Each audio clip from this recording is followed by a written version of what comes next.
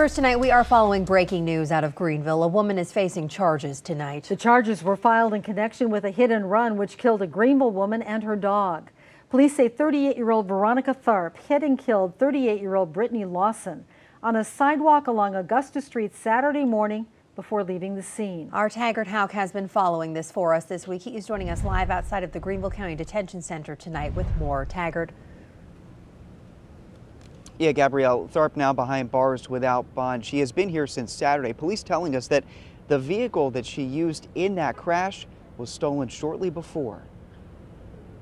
It's one of those things you don't have an answer for. 38-year-old Veronica Tharp is behind bars tonight after police say she stole an SUV, crossed two oncoming lanes of traffic before hitting and killing Brittany Lawson and her dog Saturday morning.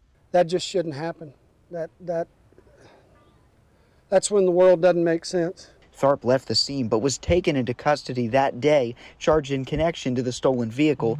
Thursday, police also charged her with reckless homicide, hit and run with death, and driving with a suspended license. A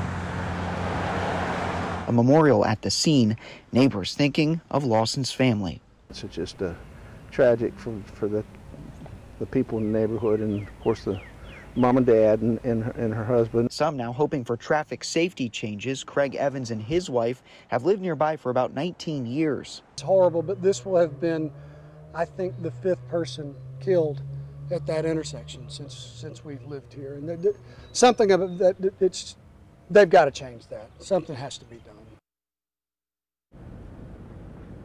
Police tell us they found drug paraphernalia on Tharp. They did not find any drugs in the car. We are working to learn more information about this. For now, in Greenville, Taggart Hauk, WYFF News.